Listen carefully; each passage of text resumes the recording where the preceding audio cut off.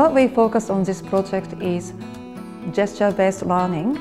This involves teaching hand motion or gesture coincide with noun and verbs to provide visual prompts to students to initiate thinking and speaking in the target language. And now we have one lesson of 45 minutes and short lesson of 15 minutes. And we teach our conversation skills using gesture in that 15 minutes, and we ask classroom teachers to sit with students and participate in the lesson.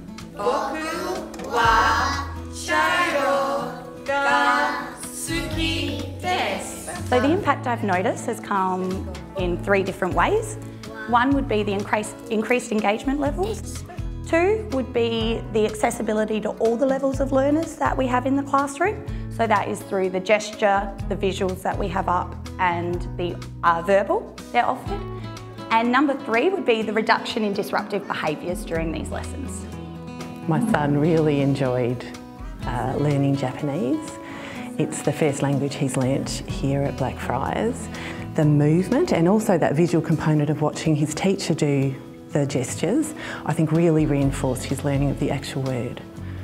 Learning Japanese this year has been fun because it's been a lot of speaking and not so much writing. Gestures are good for keywords because usually you can remember all the words, though if you get stuck you can always remember your gestures. Something really positive that's come from this would be the engagement that I've had from families and parents as well. So we use Seesaw as our main medium, and Chicago puts out a video to the families to show them what the focus gesture and words are for that week. And then they can watch it at home, practice together, and I see it comes back into the classroom.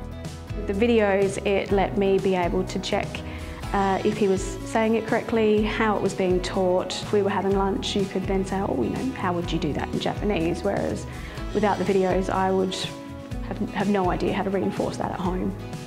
The increase in frequency of language inputs has made a marked improvement in student engagement and proficiency levels.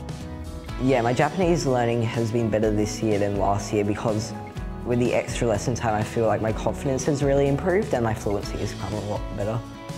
So what we've found works best for us is a whole school approach. That means support from leadership as well as classroom teachers. Innovation is at the forefront of Catholic education as our schools work to strengthen the provision of languages and cultures and grow our reputation as educators. At Blackfriars Primary School, increased time and frequency of language learning opportunities, in addition to gesture-based learning with visual prompts, help to increase students' competency and fluency of Japanese. The students are becoming effective communicators of our future, literate in cultures beyond their own, and fluent in languages that will connect with communities around the globe.